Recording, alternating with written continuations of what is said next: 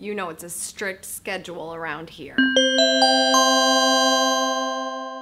What's up, socials? Happy Savvy Tuesday. One of the wonderfully popular videos that I've posted in my time here on the channel is about how I schedule my Twitter activity when, you just can't be around the computer all the time. On Savvy Sexy Social, we have a very frequent posting schedule, lots of tweets, lots of resources, and that's really the main purpose of that Twitter account, which is why I actually have two, one for me personally and one for the blog specifically. It's nice to have that place where people can know they're gonna get great videos from me, they're gonna get the podcast from me, but they're also gonna get tons of other resources because I don't have to recreate the wheel. There's tons of people creating really great information about business, marketing, lifestyle, and social media. So I'm gonna show you what the routine is for myself and actually my virtual assistant as well. I have a social media manager that helps me populate the account for us to make it as wonderfully full of resources as possible, as well as peppered in with some of my content. Let's go over to the computer, shall we? Hello and welcome to the Vlogboss Studios Buffer account. This is where I schedule all the tweets for my different Twitter accounts and also some of my clients.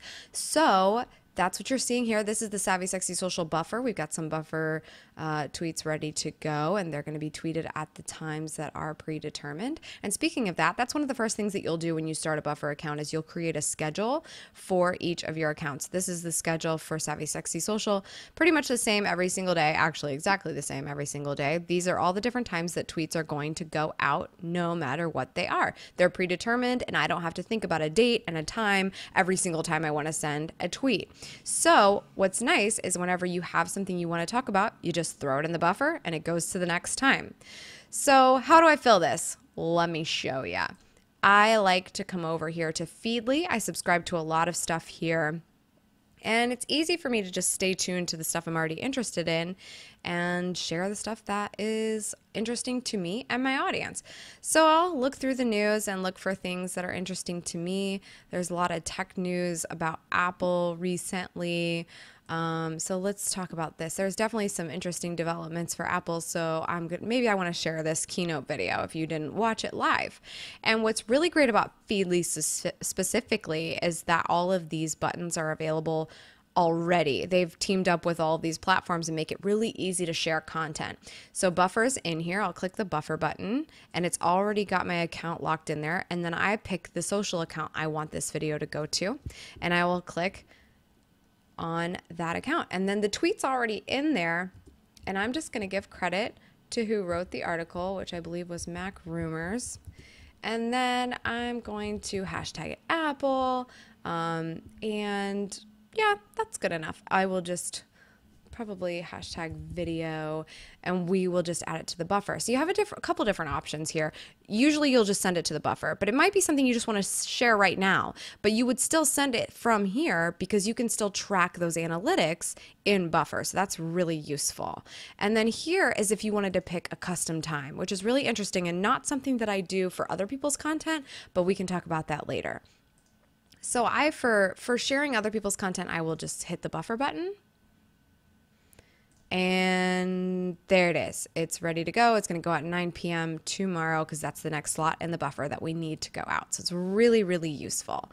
So I will just keep doing that and make sure I stay ahead of the game and share the most interesting content. I actually have a virtual assistant that helps me make sure that I stay on top of that buffer so that we have interesting content, and she knows how I like all my tweets laid out and make sure we credit all the proper people.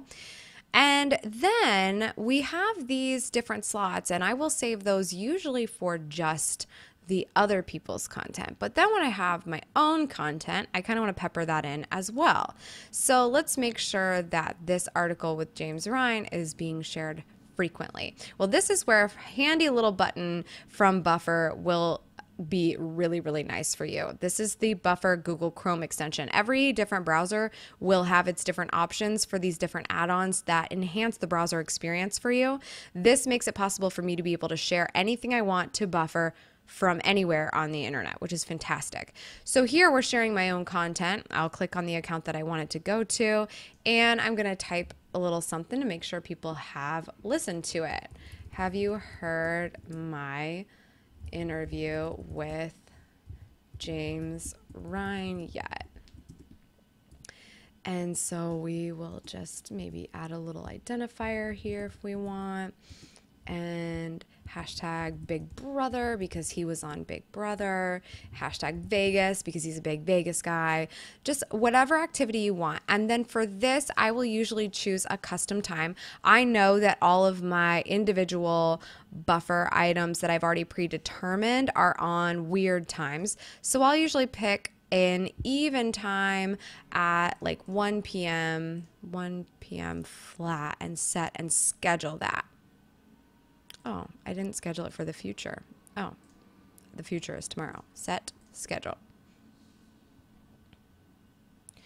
And then what that will do when you refresh your buffer here is it will be in there for 1 o'clock. And I like doing that because then I can see in this bold that that's not a buffer slot. That's a specifically scheduled time. That's a time I want to be sharing my own content, a popular time for me on Twitter.